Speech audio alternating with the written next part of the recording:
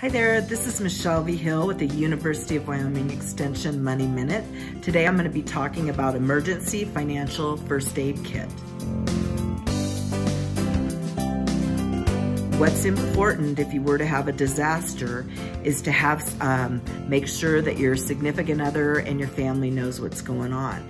At home, you want to make sure you store important documents either in a safety deposit box, an external hard drive, or on the cloud to make it easy to access during a disaster. That's pending internet connectivity. You want to take time now to safeguard these critical documents. You want to be cautious about sharing personal financial information, such as your bank account numbers, your social security number, or your credit card number. You want to have household identification readily available, your photo ID, potentially a birth certificate for you and family members, your social security card, military service card, and your pet ID card. Your pets are very important.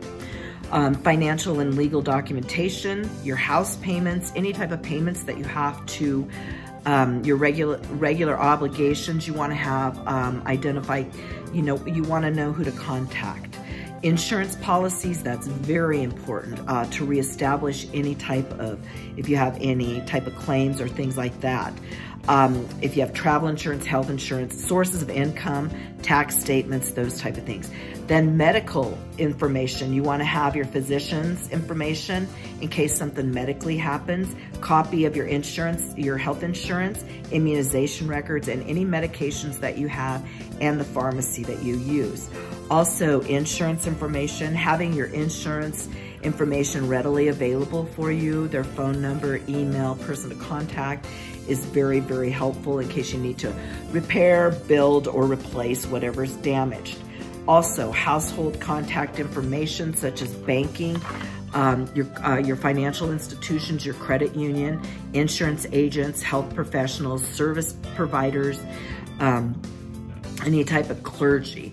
Hopefully you're getting your benefits electronically so that you don't have interruption in service. That's very important. You want to consider using your online or mobile banking services if you're able, because that's always helpful, and sometimes hopefully those will be up.